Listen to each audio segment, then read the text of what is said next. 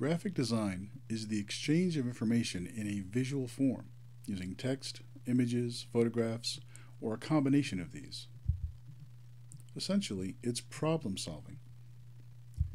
It's solving the problem of turning information into an eye-catching and effective design that people will want to read. The more eye-catching the design, the longer people will read it and get the message. Graphic design is everywhere. We get exposed to it every day. Billboards, signs, traffic lights, posters, t-shirts, the list goes on. On average, Americans are exposed to thousands of examples of graphic design every day through advertising, television, the internet, product packaging, signage, t-shirts, and more. The average American is able to recognize 1,000 corporate brands and logos. And every single graphic design that a person is exposed to on a daily basis had to be designed by someone, a person whose job it was to decide what colors to use, where to place the type, what font to use, and how it should look overall. That person is known as a graphic designer. But in order to truly understand what graphic design is, we need to see examples, lots of examples. So let's take a look. Even in this digital age in which we live, business cards are still one of the most widely used ways for people in business to share their contact information with potential customers or other business people. Movie posters have been around since the early days of filmmaking, around the 1920s or 1930s, but didn't become widely used until around the 1940s. Up until then, movie posters were placed on easels in movie theater lobbies, so moviegoers could see what movies were coming to the theater next. Vintage movie posters have become very collectible and can command thousands of dollars from movie memorabilia collectors. The main poster for a movie is called the key art, and it's the primary art used for making other marketing materials created to promote a movie, such as t-shirts, billboards, lunchboxes, and drink cups. All the artwork you see on these products are taken directly from the main movie poster, or the key art. Saul Bass, an American graphic designer, became famous for designing movie posters for directors such as Alfred Hitchcock, Stanley Kubrick, and Martin Scorsese. He even designed his own typeface to use in his movie posters.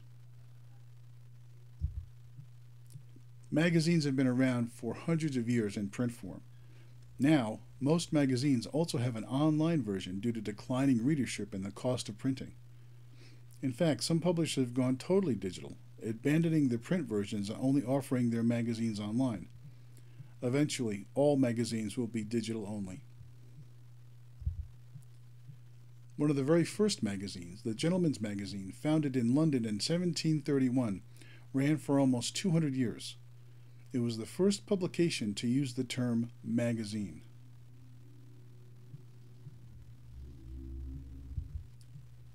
Nearly every product requires some form of packaging, and that packaging needs to have information on it.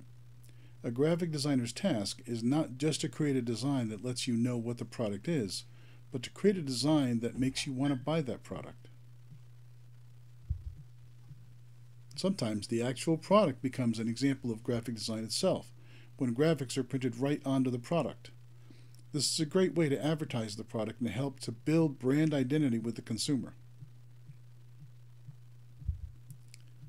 Billboards are an effective way to deliver a message because they are relatively cheap to produce and they enforce their message through repetition. The same people see the same message every day. Digital versions have now updated the way billboards are utilized. Different messages can be seen on the same billboard, and some can use animated graphics to convey their message. Even though we don't think about it, street signs are important for people to be able to navigate through cities and towns. Because most people will be reading street signs while driving, the names must be easy to read so that the font choice and color must be carefully considered. Music CDs and CD covers replaced vinyl albums about 30 years ago. They were a great way to deliver music and also have a printed insert for the song lyrics. However, many people now download their music instead of buying CDs. Since music CDs may become obsolete soon, the music industry is trying to find new ways to market their music to the public. There's a great deal of graphic design used in video games. Game packaging, printed instructions, even the discs themselves are printed with graphic images and text. Even the games themselves need graphic designers to help design the look of the game, including color and font choices. These design choices help make the game more enjoyable and understandable. Books are one of the oldest examples of graphic design. They were created because the Romans wanted a more efficient system than using rolled-up scrolls like the ancient Egyptians did. A well-designed book cover can help increase sales because some people really do judge a book by its cover.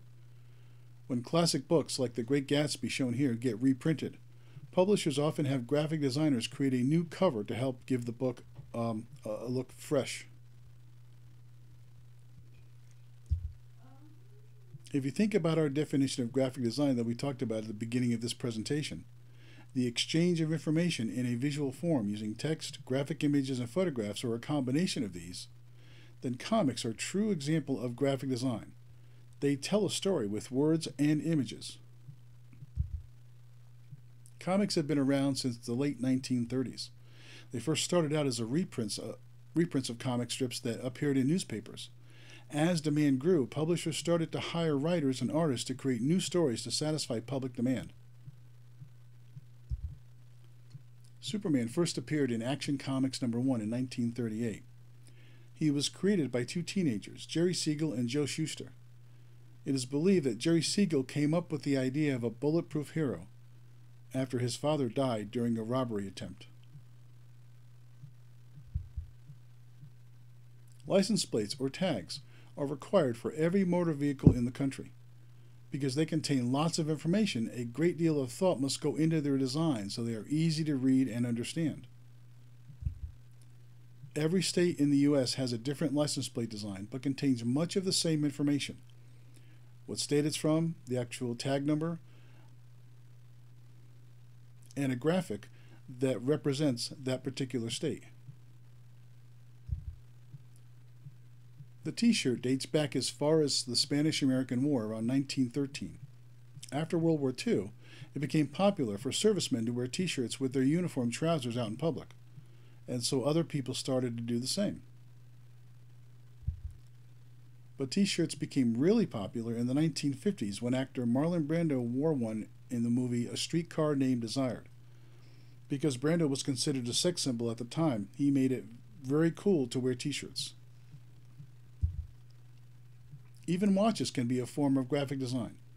A watch face uses text, including numbers and images like logos, to convey information visually. The Apple Watch and other smartwatches have expanded on the visual information that can be displayed on a watch face. It's taken 80 years for technology to catch up with fiction. The comic strip character Dick Tracy introduced the smartwatch way back in 1931. Paper and coin currency have a great deal of information on them, not just the value, information such as the country of origin, who the Secretary of the Treasury is, and the year they were produced.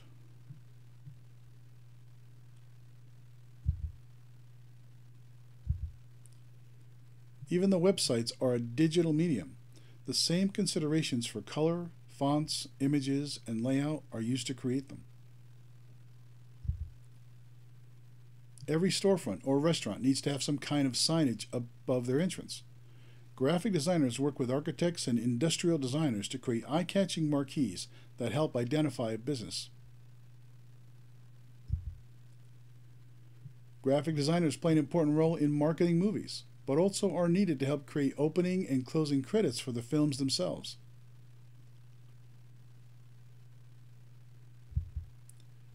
There are many components to board games: printed instructions, game board, information cards, game money, and game pieces. These all require the creativity of a graphic designer to create the look of these elements. Even everyday objects, such as remote controls, can be an example of graphic design. Text, shapes, color, and icons are designed so that the device is easy to understand and operate. And yes, even furniture can be turned into graphic design. Remember, graphic design is everywhere. We all get exposed to it every day. And if it's done well, the message that it's trying to convey will be understood quickly and clearly.